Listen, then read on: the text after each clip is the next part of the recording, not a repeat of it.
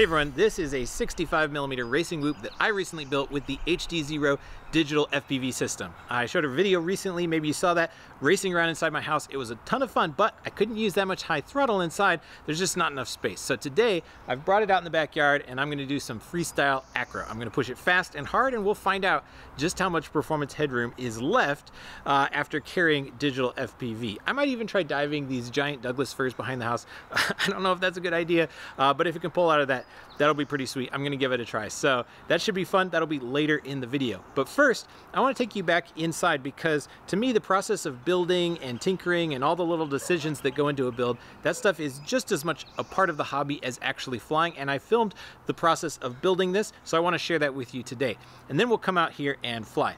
Also, if you wanna build something for yourself, I am happy to say that these components, the HDZero Lite 1S parts, are finally available for sale, and there's links down in the video description if that's something you've been waiting for. Or if building isn't your thing, Happy Model just released a bind and fly drone. It's the Mobula6 HDZero. I haven't flown it yet. I can't tell you much about it, but it does have some pretty similar components. It might even be cheaper if you have to buy all of these parts from scratch. So that's another thing to look into. Link in the video description. So my plan for today is to build something very similar to this 65mm 1S that I built before, but using the new components. And why 65mm? For me, it's just because this is the most popular size. It's the smallest size, and I figure if digital FPV can work in something this size, then it can work for just about any build that I would make. So that's one reason. And the other reason is 65mm 1S is the spec for racing. Sometimes local races will allow different sizes, but all the high-level races that I'm aware of require 65mm with the 31mm props. So this is very standard for racing, and I'm just really interested in seeing how far we can push that with digital FPV. Oh, and in case I didn't make it crystal clear, this is not going to be the easiest build. If you are a beginner and you're worried about soldering, this might not be the build for you yet. But if you're interested in saving weight and seeing what I would want to do, that's why I'm making this video. I'm building this for myself. This is how I would do it just for myself. I like to make them nice and light. It's not about making it as light as it possibly could be, because it still has to be durable. It still has to have great performance. I'm going to build this the way I want to fly it, and these modifications are going to be necessary. So if you want to follow along, that's awesome. But again, don't feel pressure. If you're new to this hobby and you just want to fly, I suggest you get a bind and fly drone or go with a really simple build formula just to get you up in the air. If you're ready to try something a little bit more advanced and you want to really push the boundaries of what something like this can do with digital FPV, that's what I'm into, and that's what we're going to do with this one. Okay, so naturally the first thing I'm going to need is a frame, and for 65mm 1S, these are the two frames that can work that I know of. Not every frame is going to work, because what I want specifically is to have this super low profile. I don't want anything except the camera to stick up so that it is as compact and as small and light as it possibly can be. And the way to do that is to put the video transmitter on top where the flight controller would normally go, and put the flight controller on the bottom. And the key there is you have to have enough space between the frame and the battery tray. So that works in this frame, and I'm pretty sure it'll work in this one as well. The frame I used last time is an older Beta FPV frame. It was the Meteor 65 Pro frame. I think it was version 3 of that frame. They don't make this frame anymore, but if you want this frame, you can get it from tinywhoop.com. Jesse Perkins told me he found a bunch of these in the back warehouse, and so he's selling those again, and there's a link in the video description. The advantage of this frame is it's super, super tough, and it has enough space down here that you can put the USB right where it would normally go, and it doesn't even block the battery. So that's fantastic, but this frame is a little heavier than the newer frame, so I'm going to try this one this time. Now this is a frame like they use in the Mobula6, although I've seen frames that look identical sold under different names, so they must have the same mold. You can know that it's the one that we're looking at by the shape of this battery tray down here. It's not the most durable, but it is very light, and I think there's going to be enough space down here as long as we take the flight controller and rotate it. USB is going to have to be on the side so it doesn't block the battery, but I think that'll work, so I'm going to give it a try. Here's a test fit so you can get an idea of how that's going to go in. The USB has to be on the side so it doesn't block the battery. Now these motor connectors are going to block the battery that way, but I'm going to take them off. I was going to do that anyway to save some weight, but that is going to be necessary with this frame. With the other frame, I think it's optional because these will still be on the side. You could leave them on if you wanted to. Again, I'm going to take them off anyway, and I'll show you how I do that in just a second. The other thing you can see is that I'm using, this is a Beta FPV F4 1S board, and it's got Express LRS built in, which is fantastic. I love Express LRS. It's great to have a reliable link and to have it built into the flight controller and everything, but this chip antenna does stick up a little bit more than I want it to, and it is going to get in the way of the VTX, which is going to sit right on top of this. So I'm going to have to modify that antenna as well. So let's get started with that. Nate from the future here. One quick word of caution if you use this particular flight controller. The manufacturer sent out a batch of these with a buggy version of the firmware, and the first time you power it up, it could permanently mess up the gyro. And so I made a public service announcement video about that. Be sure you check that out if you choose to use this particular flight controller. Soldering on camera is not going to be the easiest thing to do, but I'm going to give it a try for you guys. So this is some blue tack. It's great for holding things in place while you solder, and I'm just going to stick the flight controller on there because my first task is going to be to remove these motor plugs. And for me, the easiest way to do that is to put a little bit of solder on the back side of it and just bridge them all together so that I can melt that and pull it all out all at once. Now I'm going to take a pair of locking forceps and just lock it onto one of these. I don't care if I bend the pins or anything like that because I'm going to be ripping the whole thing off, but this is just going to come in like that, and I want to be able to put some counter pressure on it while I melt all three of those solder points on the other side. Let's see if I can do this on camera. Oops, that only got one of the pins out. I'll have to get the other ones in a second. This is easier to do on the edge of the table, but I can't record it there.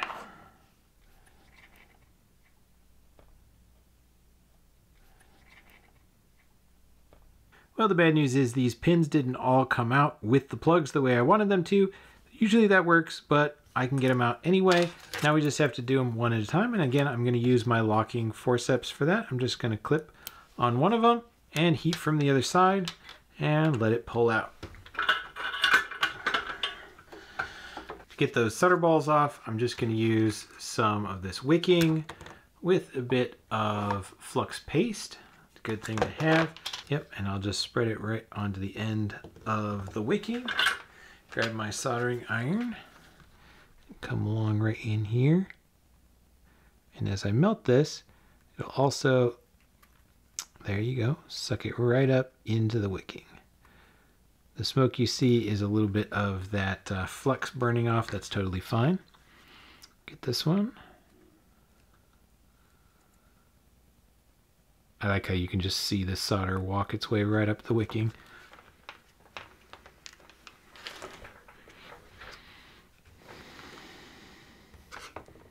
All right, the next thing we're going to have to change is this Express LRS chip antenna. As I mentioned before, it sticks up too much. I'm going to start by adding just a little bit of extra solder at the base. That's going to help conduct some heat onto these posts that are support structure posts. There we go. Just breaks off. Normally that'd be really bad. In my case, totally intentional. So those chip antennas work great, but for my purpose, with a racing whoop, I don't need super long range.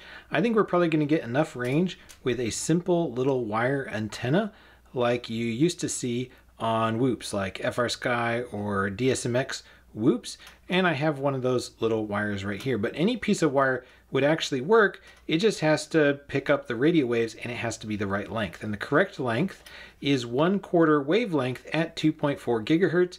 That works out to about 31.22 millimeters. You can see that's about how long this one is, or at least the part that will stick out from the board. So all I've got to do is solder this in to the tiny little antenna hole on the underside of the flight controller. Okay, so I think that'll do it for the antenna. I haven't tested it yet, but I think that's probably going to be fine, and it's going to be on the underside of the drone, so it should be out of the way. And then the other thing on here is this power cord. So let's talk about that for just a minute. This is 22 gauge wire, which is great. And the connector on the end is Beta FPV's BT 2.0 connector. Now, I often modify these power cords to shorten them up. You can see I did that on this previous build. I like to use these 90-degree PH 2.0 connectors. They're a little bit lighter, and they can be good if you get the real ones, which are made by JST. I get them from DigiKey. They're the only good PH2 connectors that I've used, but these are really good, and it allows for really short power cord if you do that. So I like that, but I've decided to use the BT 2.0 connector on this one, and here's the reason. I recently got a whole bunch of these BT 2.0 tattoo batteries, and they are fantastic. The cells are every bit as good as the Nitro Nectar Golds, which are much more expensive battery. These cells are about the same for all I can tell, which is fantastic. And that BT 2.0 connector does give a little bit better connection under heavy load. I'm planning to use these Happy Model EX0802 25,000 kV motors. These Happy Model EX0802 motors are the lightest 802 motors on the market. That's why I like them. I've had good success in the past, and this is the Unibell design, so that should be good for durability. Jason from Happy Model was kind enough to send these to me. He also sent me their 702 motor. This is a 23,000 kV. This is a slightly smaller motor, and this would save some weight. I've considered using this one, but I was thinking about it, and I really think, especially with the extra weight of digital, having just a little bit more stator volume is going to help maintain that performance and prop control, and it might even be a little bit more efficient. I noticed that the windings on the 802 are a little bit bigger than on this other one, and it might just be able to handle the current a little bit better. So right now, my best guess is that the 802 is still going to be the size to use, but maybe I'll try this one later. I am kind of curious. So to get these motors on here, I'm just going to clip off the connectors right at the base of the connector. That'll give me the full length of wire to work with. I don't like having the wires too short. Sometimes they get yanked. So I'm going to trim all those off and strip the wires, and then pre-tin these pads and solder them right on. So that's pretty much the whole powertrain right there, coming in at 10.6 grams. And while we're getting weights, this is the new 1S video transmitter that I'll be using. It's coming in at 4.5 grams. And here's the new light camera. I'll be trying this one out. 1.6, 1.7 grams. MIPI cable, 0.44. The frame is 3.3. I'm almost ready to put this in the frame, but first I'm going to go ahead and wire up the video transmitter. It's going to need a handful of different wires. I'm going to put transmit on the flight controller to receive on the video transmitter. Receive goes to transmit. For power, I'm going to take power from the main battery leads down here. I think you could take it off of the 5-volt regulator on the flight controller, but I don't want to overload that. This takes more current than a regular camera. So I'm going to take main power lead there, and then one more wire for smart audio. So I think we're ready to mount it into the frame. Normally you'd have these posts on the top side, and that's where the video transmitter is going to go, but the flight controller is going to go on the bottom. And I don't know if you can see, but there are no holes on the bottom. We're going to have to invent those holes because the frame wasn't meant to be used this way, but we're going to make it work. I've got these tiny little screws here, and this is what I'm going to do. I'm going to grip the screw with my handy forceps, and then just apply a little bit of heat to the end of it, just so that I can stick the tip of it into the plastic a little bit more easily. Now that I've started the holes, I should be able to put those screws in with a screwdriver, and the screws are basically going to be going into the post, but from the other side.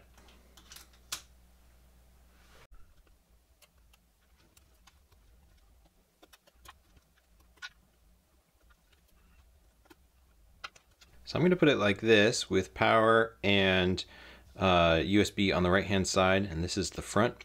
But to get it in there, it looks like I'm going to have to tuck these motors through the hole.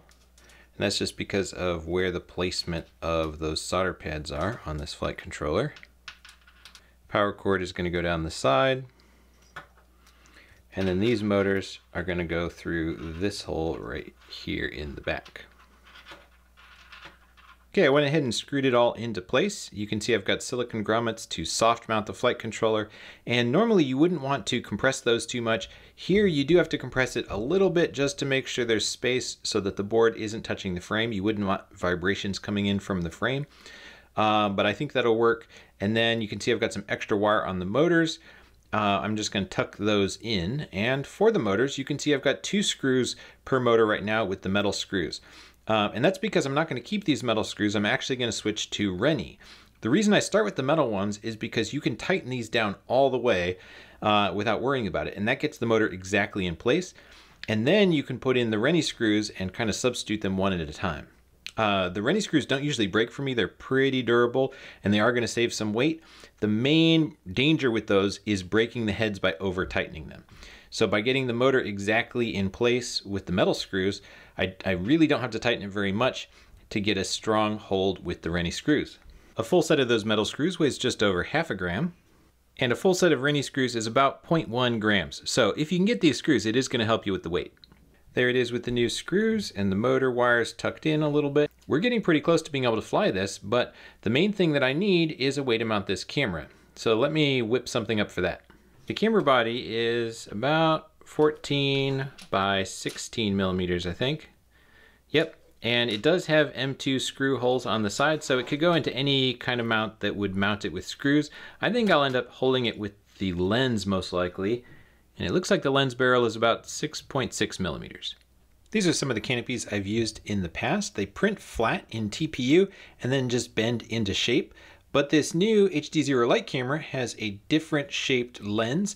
It's really narrow and there's no lip on the end, so this is what I came up with. It's just a ring and it's going to friction fit around that lens. You might have to stretch it a little bit, but that's on purpose. So let me get this printed up, and here it is. I made this one extra thin to save some weight, but I think this will work. And another thing I like about this design is you can put the screw at different lengths on the back here, and that's going to end up adjusting the camera angle. And the canopy by itself weighs about half a gram. Well, here's something to keep an eye out for. When you put on the canopy, it's easy to twist this lens and put the camera out of focus.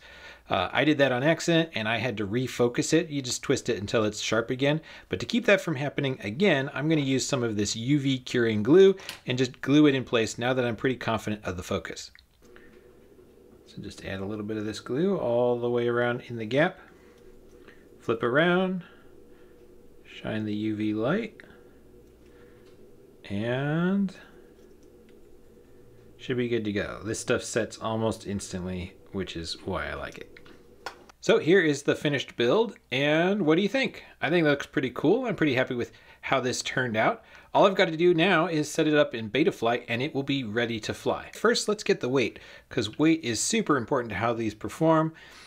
Just under 23 grams, and that's pretty sweet. That's a little bit lighter than the one that I made before, which makes sense. This camera and VTX are a tiny bit lighter, although it's heavier because I'm using BT 2.0 this time, and this connector and the extra wire length adds to it. So the fact that it's still lighter after that is pretty sweet. All right, enough talk. I am gonna go have some fun with this and get some flight footage. So I'll show you some of that now, and then we'll wrap up here and I'll tell you a few finishing touches that I put on the build and let you know what kind of battery time I'm getting.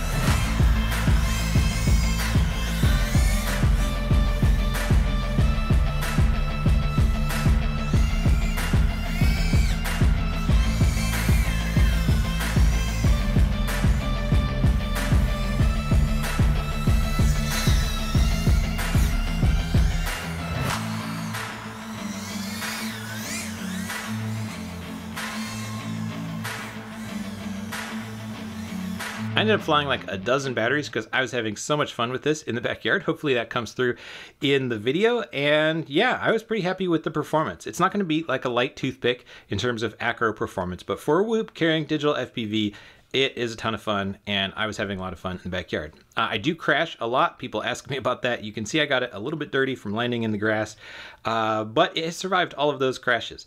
The only damage to report is a little chip here on the plastic and another one over here. That doesn't matter at all. And then one spoke that's broken down here, that's easy to fix with E6000 glue. All the motor screws are holding, everything in the electronics is perfectly fine. So that's just good news all around. I want to point out two quick things about durability. First, I think I forgot to mention, but under the camera, I put some dense foam. Can you see it under there? I always do that, and that's super important because an impact to the canopy could cause this camera to hit the VTX, and you don't want that. So some dense foam under the camera between that and the VTX is super important. And then the other thing is this little red Express LRS antenna. When I first built this, I figured it'd be good to have it come out here, and so I actually taped it to the duct. I wanted to get it further away from the other electronics, but the problem is the frame will flex in a crash, and having it taped to the duct turned out to be a bad idea because it ripped out of the hole. So since then I resoldered it and I just ran it through the frame, and I've had no problems with the antenna getting damaged, no problems with range or reception, and so I definitely recommend putting this antenna somewhere safe and out of the way. In that flight, I was using these 3-blade HQ props. I think I like them better than the 2-blade props I had on earlier. That's just my personal preference. And then right here, I've got this ORT antenna. These antennas are super light. Not quite as light as the custom antennas that I build. It's just something that I've been trying out. The reception on these is great, but the other ones work well too. I'm not sure if it's worth the difference, but I wanted to point that out. And then for batteries, I was running these 300 milliamp hour batteries. Like I said, I get around 3 minutes racing around inside the house, around 2 minutes, maybe 2:15 outside. It really depends on how much high throttle I'm using. 2 minutes is a pretty fast discharge. That is going to be pretty hard on the batteries, but it's a ton of fun. That is with 25,000 kV 0802 motors. If you had a little bit lower kV, it might be a little bit more efficient. And that is running 48 kilohertz on the ESC firmware. Okay, just about the only thing I haven't covered is the Betaflight setup for this drone. And honestly, this video is getting long enough. I kind of want to wrap it up, so I'm not going to include that in this video. You can let me know in the comments if you have questions or if you want to see more details on that. But it's pretty standard if you use this older, sturdier Beta FPV frame, because the USB is going to be in the back, which means the flight controller is going to be the normal way. So you're just going to set it up completely standard. This one is a little bit different because I rotated the flight controller so that USB would be on the side. You do have to make some changes to account for that, and I've made videos about that kind of thing in the past, so you can check that out. One thing I will say is that to reverse the motor directions and get them correct, I'd use the BLHeli, I think I used BLHeli M configurator, and I had some weird issues with communication. Sometimes it wouldn't see all the ESCs and sometimes it would. So I don't know if that's an issue with this flight controller or if it was just a fluke, but I wanted to point that out. I just retried it a few times and I did get that to work. I used the new wizard in the 4.3 Betaflight configurator to adjust the motor mapping, and that makes it really easy. So let me know if you want more detail on that, but that's all I'm going to say for today. All right, well, that's it. Thanks for sticking with me all the way to the end of this video. I know it was a little bit long, but I really enjoy this stuff. I'm happy to share it with you guys. This is just a hobby and something that I do for fun. And if that's something that you appreciate, then please do hit that thumbs up button down below. It helps the YouTube metrics, and I would appreciate that. Subscribe if you want to see more content in the future, and comment down below if you have any questions or you just want to discuss this build or digital FPV whoops or whatever. I'm pretty good at responding to those comments, so I'd be happy to talk to you down there. And otherwise, take care, everyone, and I'll see you next time.